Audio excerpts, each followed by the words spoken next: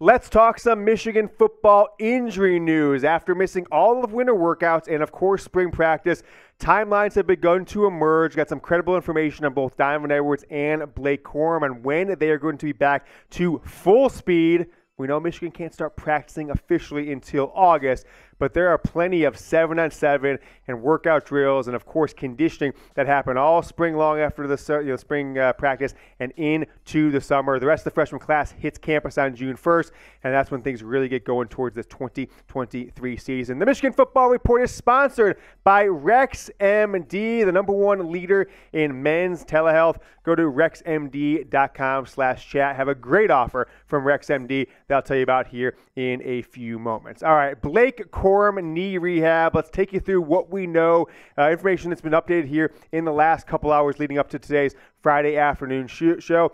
He is targeting a June 1st date to be back to full speed, running the football, cutting. He can run right now. He's probably at 95% of his straightaway speed, but as you saw in the Ohio State game, second half against Illinois, when he tried to give it a go, he had absolutely no lateral movement, and that's, of course, why he got the surgery, set out spring ball.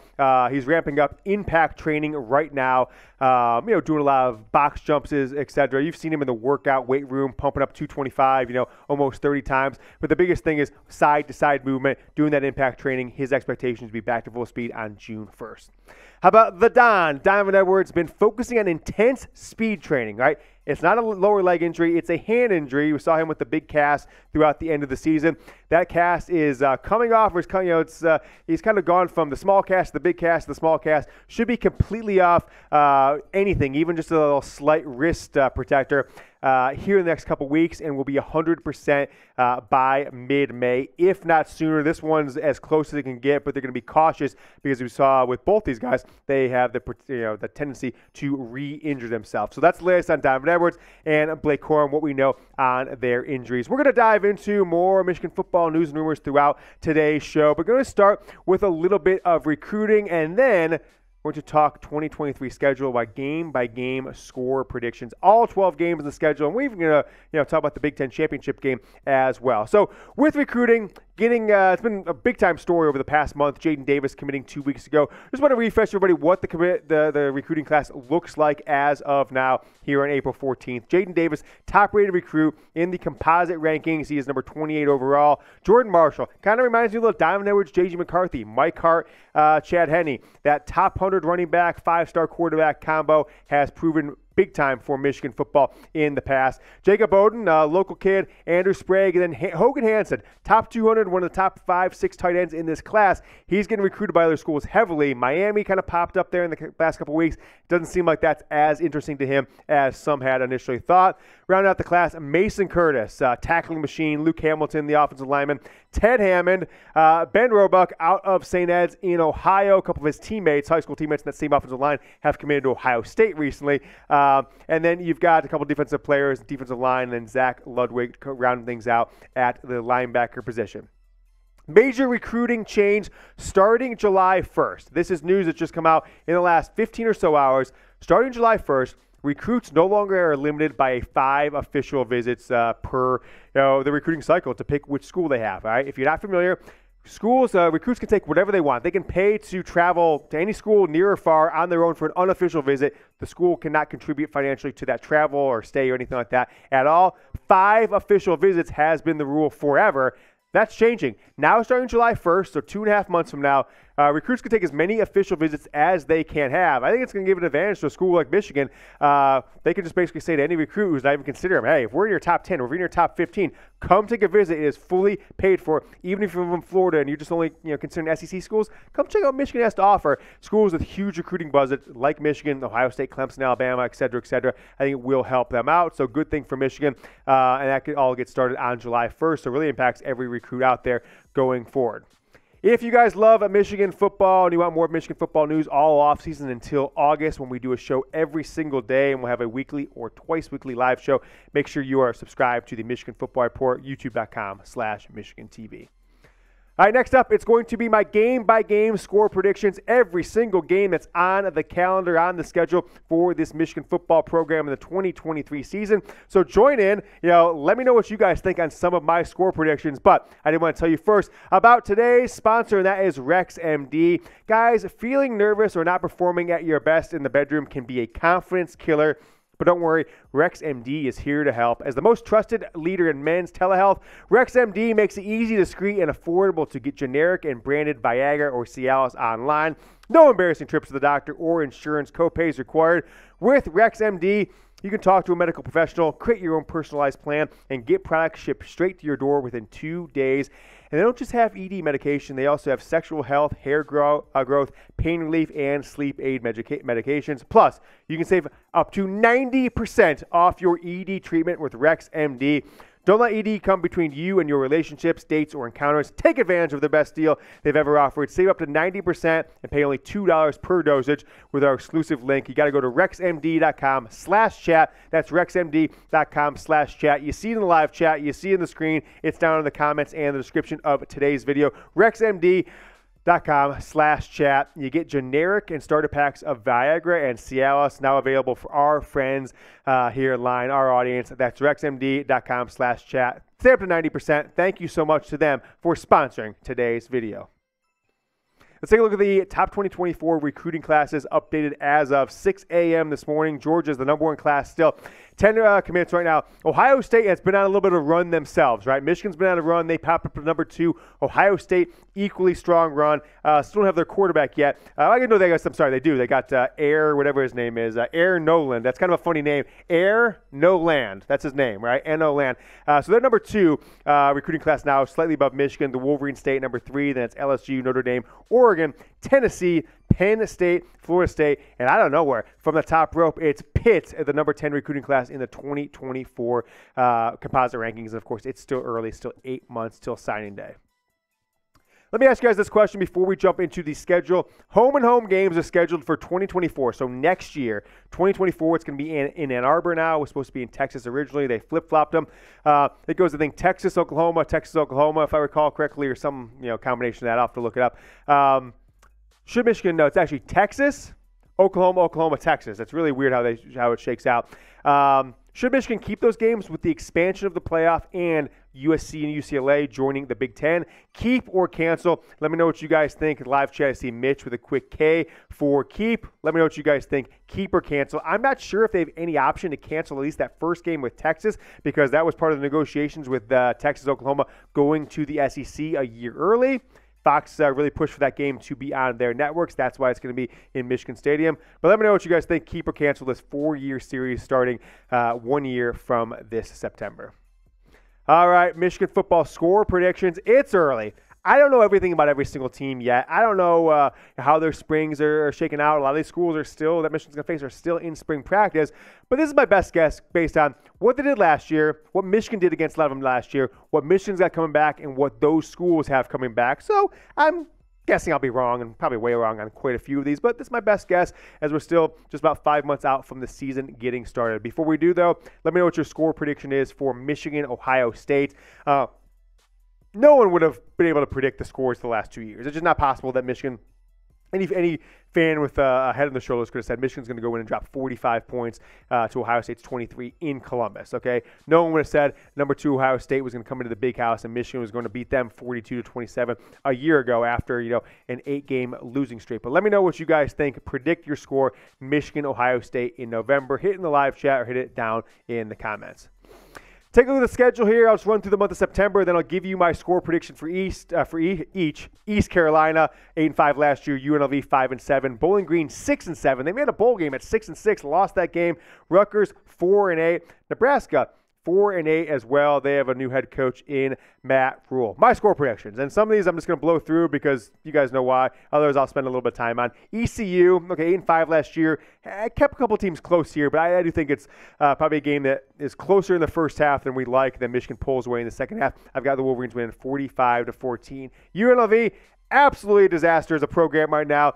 They went 5-7. They got lucky to win 5 games, I believe. I got Michigan win this one 63-0. Absolute blowout, much like the Hawaii and the UConn games of last season. Bowling Green, how about the score? 70-7. I've got Michigan blowing Bowling Green out. So 45-14, 63-0, 70-7 is my score prediction for the 3 out-of-conference games. Then you got Rutgers coming to the Big House. Michigan has absolutely destroyed Rutgers under Jim Harbaugh, except for, I guess, they struggled a little bit in 2021 and they had to come back in 2020. But look at prior to 2020, right, 78-0, etc. Last year, Michigan won, Scott dropped 50 on them in Piscataway. So I've got this one, Michigan 52-10. Then Nebraska.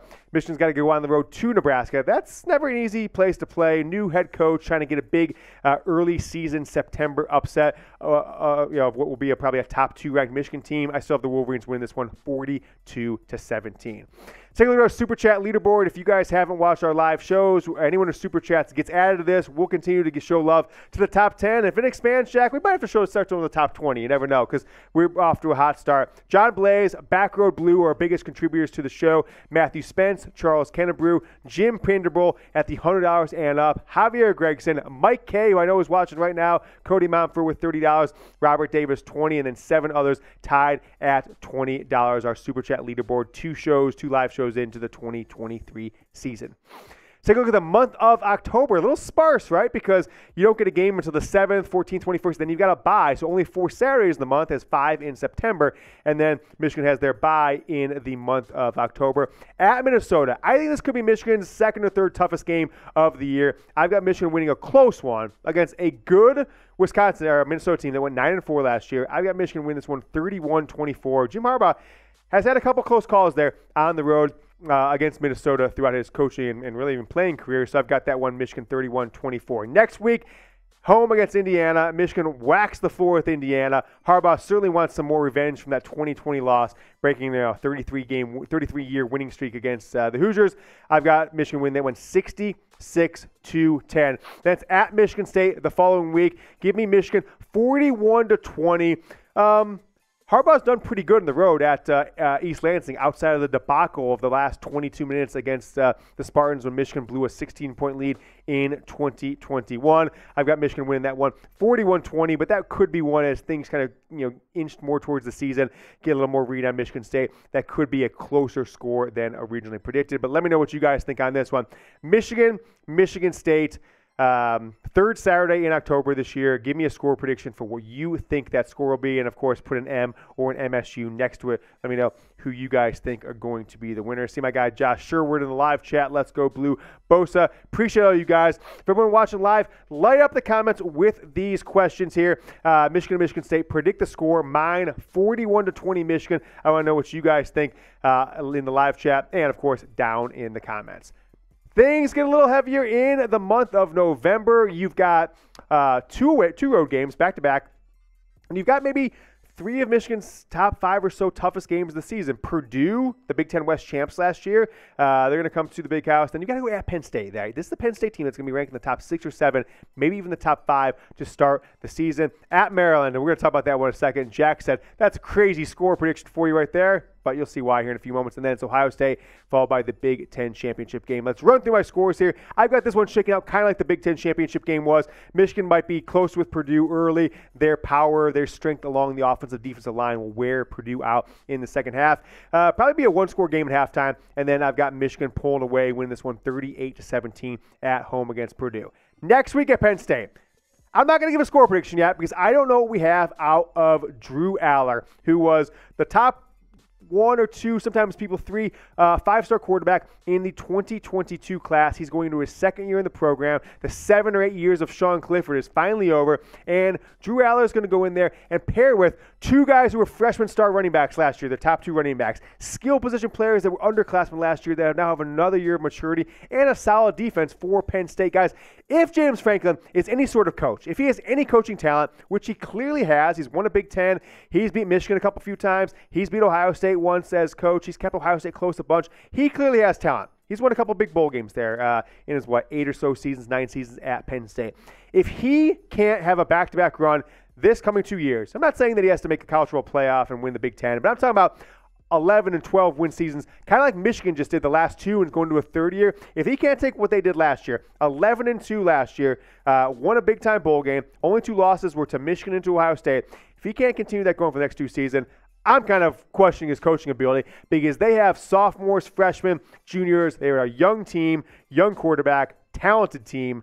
The only 2 teams on their schedule they should have a problem with is Michigan and Ohio State again. So I'm looking to see Penn State. They could have a big-time season. I'm putting that one as this for the score prediction. I'm not going to make a prediction until I really know what Penn State has. I might make my final prediction until we get towards the end of August. But let me know what you guys think on that one. Do you think Michigan can go into Happy Valley and beat Penn State? Remember back to 2021, they need Cade McNamara dragging past Eric Gall, who broke a tackle and went all the way 40 yards to the house to win that game with 2 or so minutes left in the ball game. Next week, they go on the road to Maryland. I've got Michigan win this one 84-0 against a Maryland team that went 8-5 last year. Almost beat Ohio State, dropped 50 or so on Ohio State in the final game of the year before Ohio State, Michigan. Now, why is that? Why is 84-0? Well, I don't know if you guys knew this, and we didn't talk about it a ton, but guess who Maryland's new offensive coordinator is? One Josh Gaddis, right?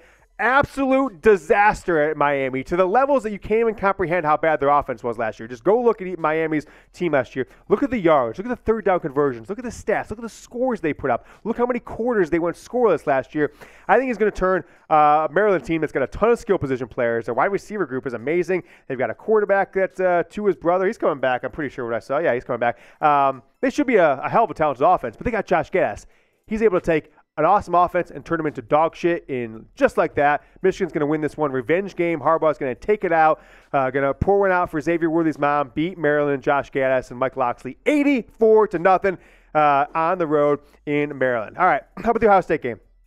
Next week, I think it's going to be more of the same. I think Ohio State has as much talent, if not more. They've got more high-end talent than Michigan. They've got questions at quarterback, but they've got 2 5-star quarterbacks on the roster in Kyle McCord and Devin Brown. Unproven, but every quarterback that's played for Ryan Day has eventually turned into a star within a matter of games. I still think Michigan's got the mental edge in Ohio State, the fact that it's going to be in Michigan. This should be, just like 2021, one of the most ruckus environments we will see in a college football stadium, this entire year, right? It'll be up there, and if these 2 teams are, 11-0, 10-1 both again, like they've been the last 2 years, just I can't even comprehend how electric that environment's going to be. I think Michigan bumps it up a little on offense. Ohio State steps up their game too. They only scored 23. Total losers, have no offense, whatever. 48-28 is my score prediction. Ohio State, Michigan. Then it's the Big Ten championship game. Wouldn't it be something if it was Michigan versus Iowa? Cade McNamara, Eric All in that game. Whoever it is, I'm just going to guess, right? Wisconsin, Iowa, Purdue. Michigan's going to win that one, just like the last 2 years. They're going to have no problem, especially when you get in the second half. They jumped on Iowa early. They jumped on Purdue late. Anyway, either way, it was 3-4 score victory. 41-14 is my Big Ten championship prediction. So my record for this season, I went all the way to the Big Ten championship game. I'm not going to ask you guys to. We got Shane Johnson with the Super Chat. Shane, we'll get to you in a moment. Appreciate that. 12 wins. 1 toss-up is my prediction. I'll make a final score prediction before the season starts, probably in August, but I got to know what we're getting out of Drew Aller, what we're getting out of the Penn State defense in 2023. But I ask you guys, don't count the Big Ten championship game. Just give me a record for the 12 games on the schedule. Let me know what you guys are thinking.